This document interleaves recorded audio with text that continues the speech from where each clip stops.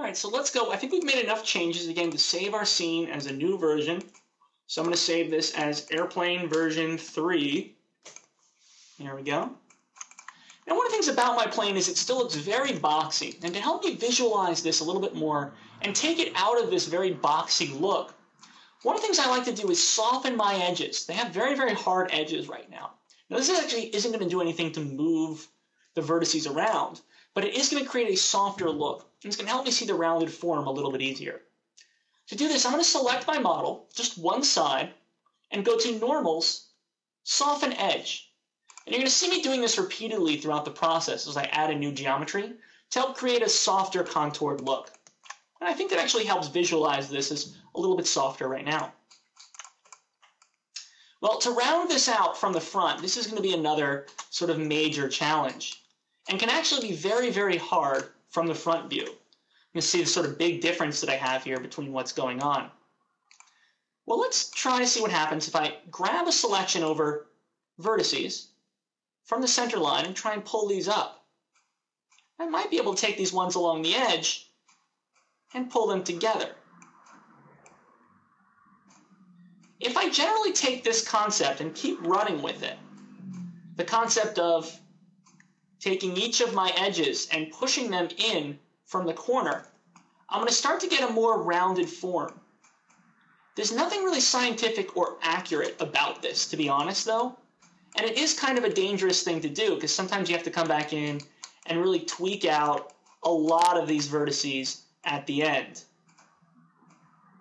But right now, if I'm looking at trying to round out the form, which is always a helpful thing to try and approximate your model, I think it's going to be a big benefit to actually try and eyeball a lot of this. Now, when you're working along the center line, as you see me actually doing in a couple of these points, make sure that you don't actually move your vertices off of this center line. That can be a very big mistake, which is actually going to open up a hole inside your model. So be very careful that you're not freely moving these points around if you are editing along the center line. But I'm going to grab my continuous sort of corner of vertices down the model and just pull these up a little bit to help round out the form. And already I think it starts to look a little bit better. It's no longer that cube which it was a second ago. And it's a lot easier to see in some regards. Well, if I go back to my side view, oops, wrong camera.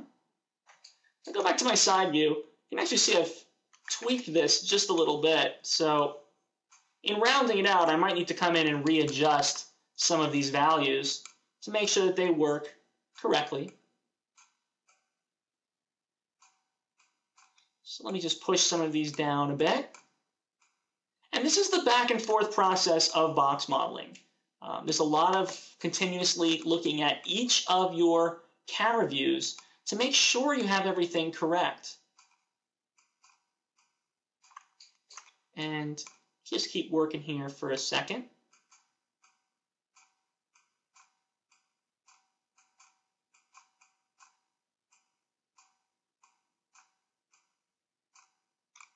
I'll move some of these down. And again, I'm going to try and scale this back section together a bit and move that into place.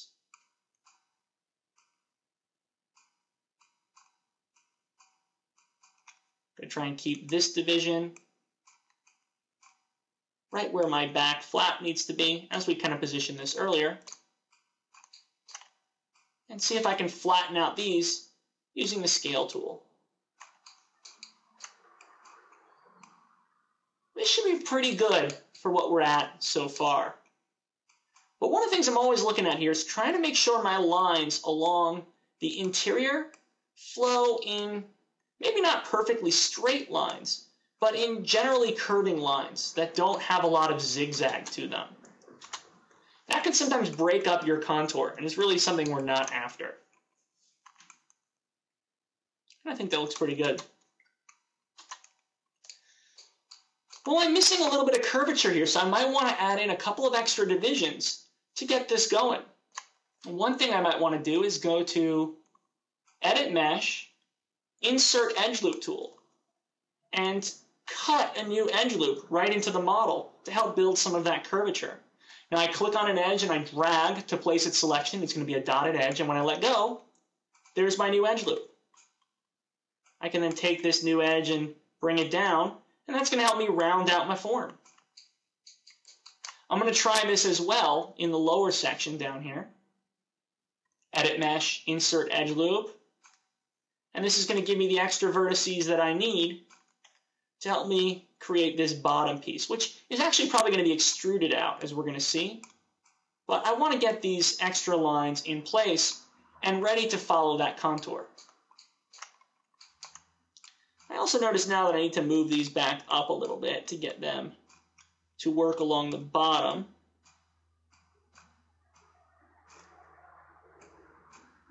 And I think this is going to be pretty solid.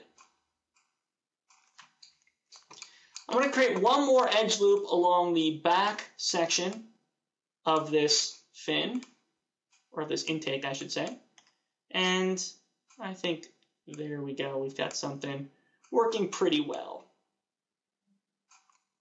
But again, we're going to look back in at extruding that in just a bit. Because right now I don't think it has enough depth to it. Well, first things first, actually, to really get the feel of an airplane, what this is missing are wings. To create wings, what I'm going to do is I'm going to choose a selection of faces which seems to make sense for this extrusion. Now, let's pull this forward. See if we can pull this section down,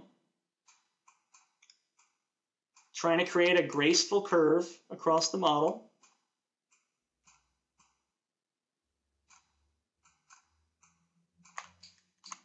And here we're going to have to bend this slowly back up.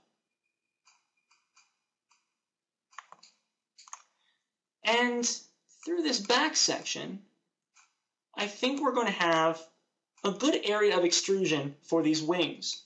Now let me show you the faces that I'm looking at actually extruding outwards.